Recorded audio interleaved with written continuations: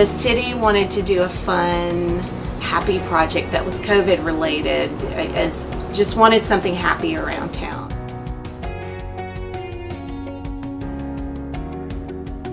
I'm Sarah Frances Hotty, and I write and illustrate children's books.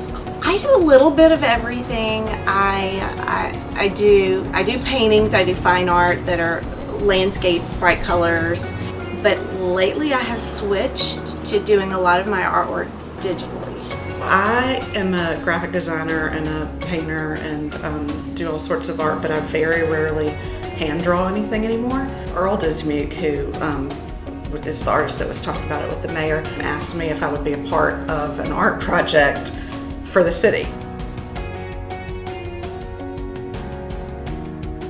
What's a way we could get some public art out there without having to spend too much money, something that could lift spirits in these kind of weird times, and something that would be really visible. I really wanted to do something that wasn't graphic, so I started doodling, and when I doodle, I usually doodle like these oyster shapes, and so I went with all this big panel of oyster doodles, and then with the text, "The world is your oyster."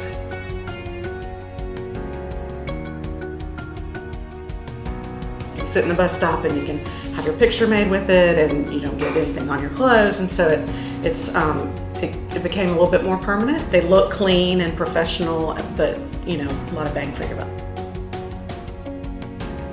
The people that are on the bus stop are they're little kids, and they're wearing masks, and they say "mask up."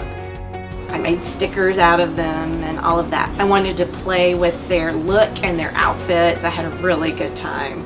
I just wanted to represent everybody and create a group of kids that looked like the kids walking around Oxford. Mainly, I strive to be expressive and authentic in my artwork, and I hope it would encourage people to draw and to do little projects like this. Art was always my first love and what I went back to. So now I get to do what I love. I hope it just will put a smile on people's faces behind their masks, of course, but and also it does send a message like, wear your mask. I would love to see people post pictures with their favorite one. We do have some money budgeted this next year for public art. There's nothing I can announce yet, but we do take it seriously, and so there will be some cool things coming in the next 6 months or so.